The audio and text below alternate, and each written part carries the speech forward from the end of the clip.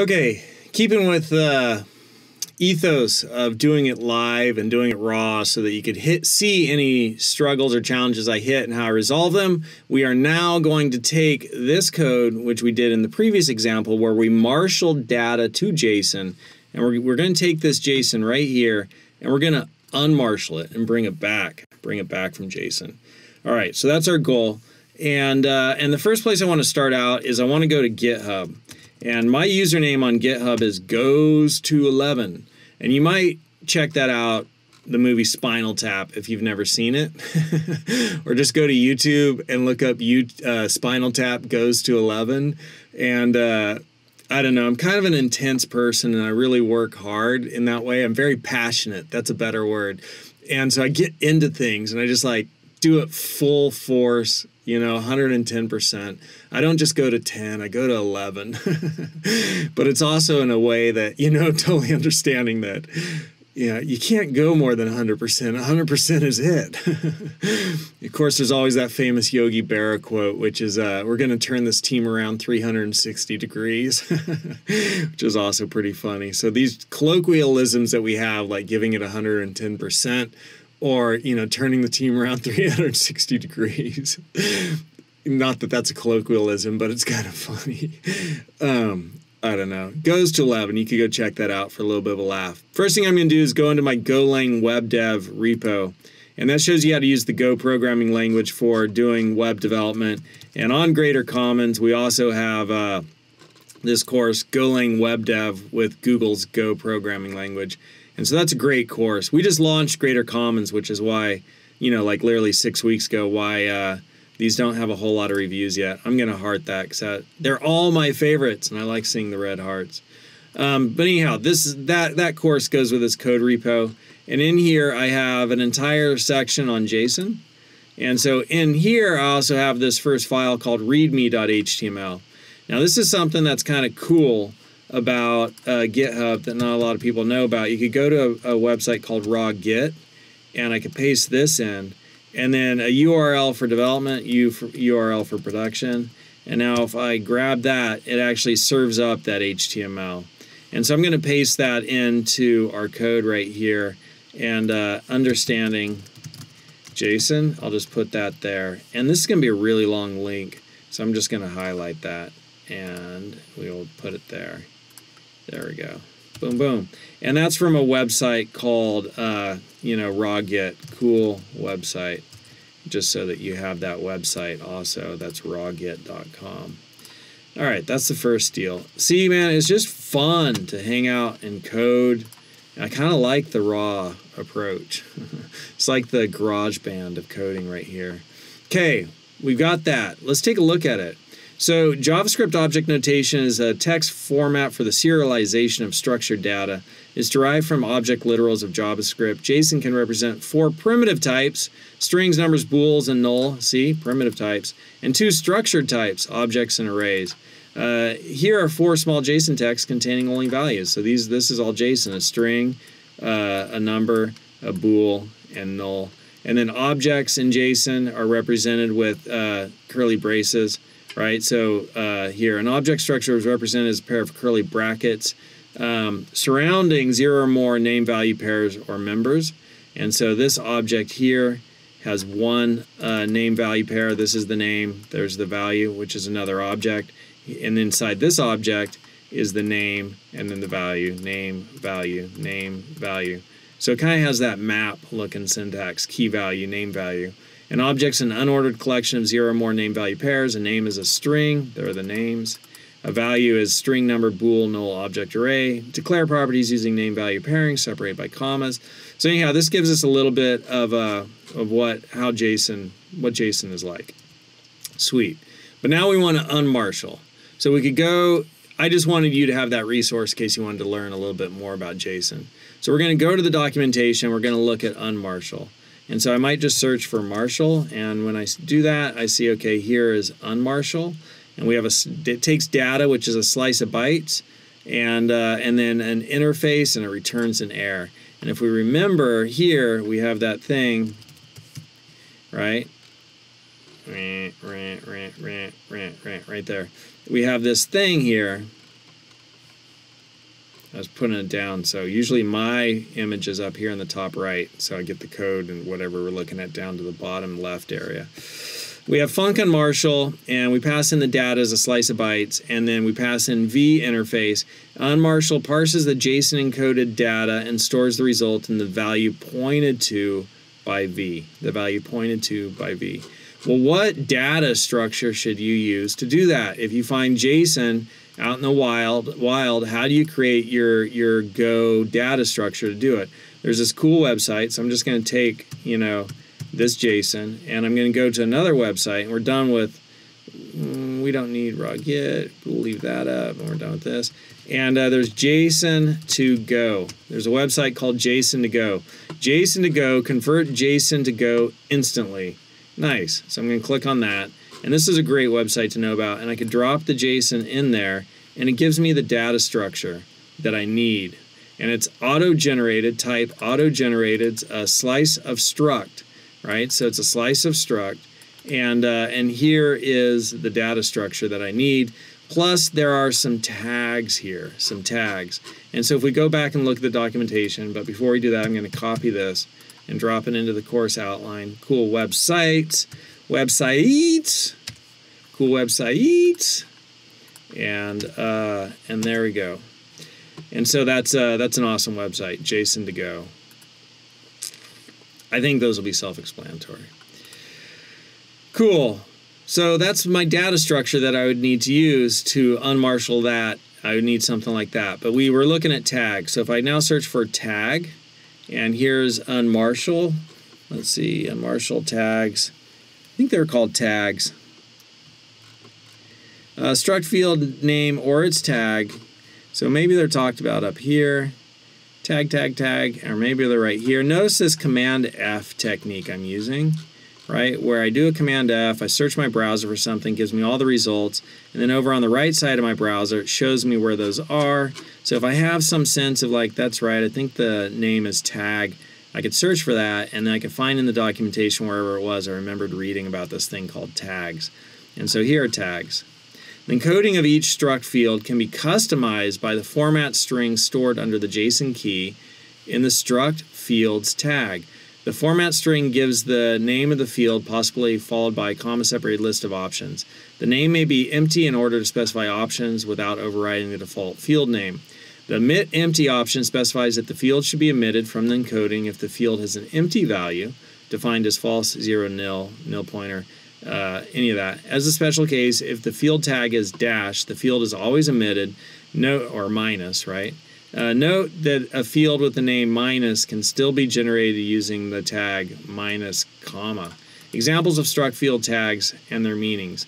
And so field int and then JSON my name. Field appears in JSON as key my name, right? But then it'll map to this field in Go. And here it appears in JSON as my name, field appears in JSON as my name, and the field is omitted from the object if the value is empty, and it maps to this in Go. And here field appears in JSON as a key field, so in JSON it's the same name because we didn't specify a name right there in between those, but the field is skipped if empty. This field is ignored by this package, so don't do anything with it. And this one, the name is that in the field. So if you look at that JSON to Go converter, we have here, right, this field in JSON maps to this field in Go. This field in JSON maps to this field in Go. This field in JSON maps to that field in Go. That would have happened normally without having these tags because these are the same name. But if they'd been different, that would have allowed the mapping to occur. Cool. All right, so we're on our way. We have this first chunk of code. I'm going to take this and just copy it, and then I'll put it up here at the beginning. And let's do a new Golang playground. And I'm just going to put this right here. So here's our JSON. And we'll just call it a string, is colon equal to, backticks, bam. And that's our JSON. So that's our JSON. And now to use this, Marshal, Unmarshal. Unmarshal wants to take in a slice of bytes. So we come back to the Go playground, and we're going to convert this, A byte slice, colon equal, is going to be a slice of bytes, and we're going to use conversion and convert that to a slice of bytes. So let's just print both of those types out and look at them.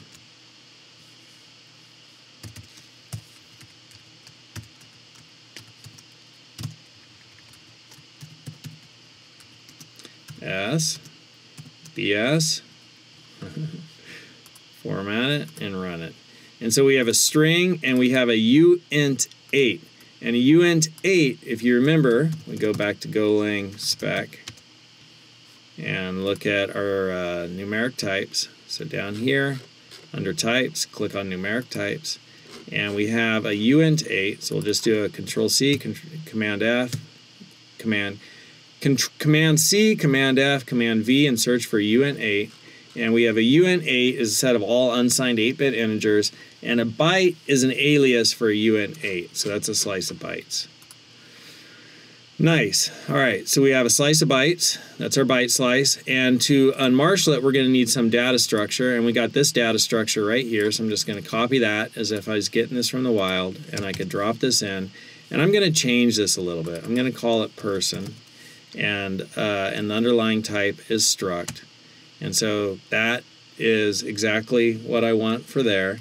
And then I'm going to do people, just like we had before, is going to be a slice of person. And I'm going to do, instead of that, right, this would work. And it's just my composite literal, right? So here's the type, here are the curly braces, and I'm not putting any values in there. So that works. Or I could do, and we'll leave that, we could also do var people is of type slice of person. And I think that's more readable. And so that's your goal.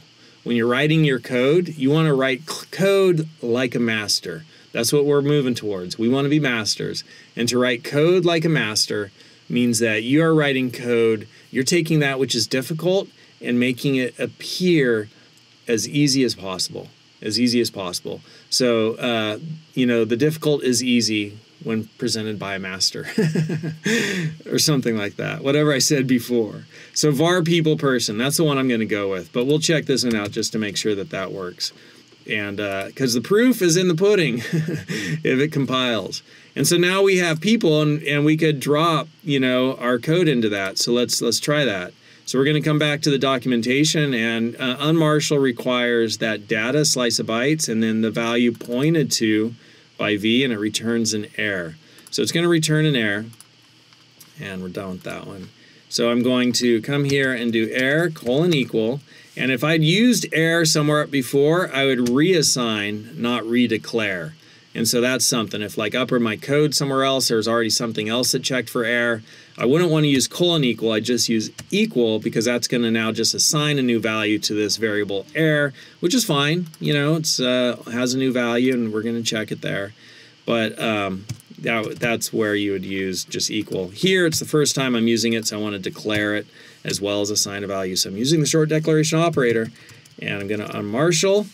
And I want to unmarshal into this. I need to pass in that byte slice, and then I also need to pass in my data structure, but it needs to be pointed to, so it needs the address. So I'm going to put in the address of people, which is a slice of person. Remember, this is a slice, right, because it's an array in JSON, and it has objects in it, and those objects should each match to people. And now I'm going to check my error. If error is not equal to nil, then let's just print the error out.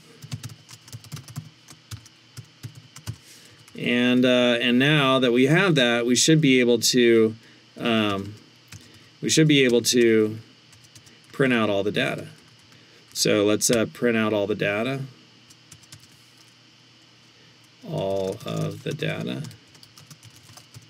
And we could also do things like for, let's just see, we have a slice, index value, colon equal, range, people, and each of these is going to give us a person, so we could format print line, and we could say person number,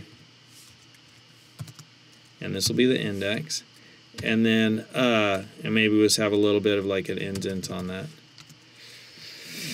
And or do a new line before, I think will be better. And then we want to print out the values. So format.println, And we'll have v dot first, comma v dot last, and v dot age. First, last, age. Nice. And that's good. And that should print everything out.